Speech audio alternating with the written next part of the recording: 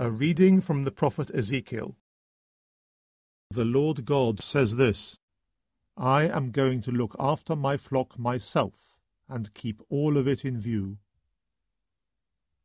As a shepherd keeps all his flock in view when he stands up in the middle of his scattered sheep, so shall I keep my sheep in view. I shall rescue them from wherever they have been scattered during the mist and darkness. I shall bring them out of the countries where they are.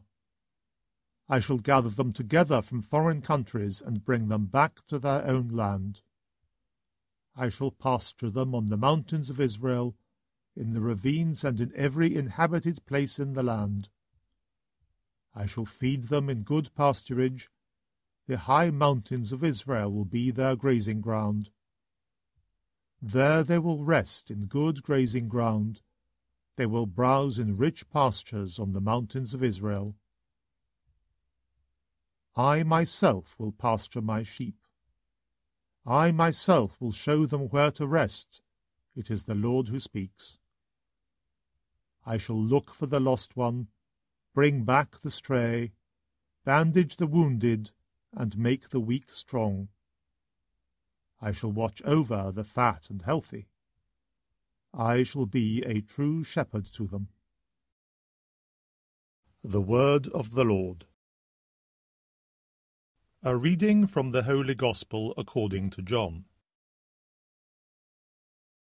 Jesus showed himself to his disciples, and after they had eaten, he said to Simon Peter, Simon, son of John, do you love me more than these others do? He answered, Yes, Lord, you know I love you.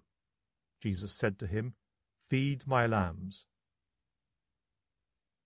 A second time he said to him, Simon, son of John, do you love me? He replied, Yes, Lord, you know I love you. Jesus said to him, Look after my sheep. Then he said to him a third time, Simon, son of John, do you love me? Peter was upset that he asked them the third time, Do you love me? And said, Lord, you know everything. You know I love you. Jesus said to him, Feed my sheep. The Gospel of the Lord.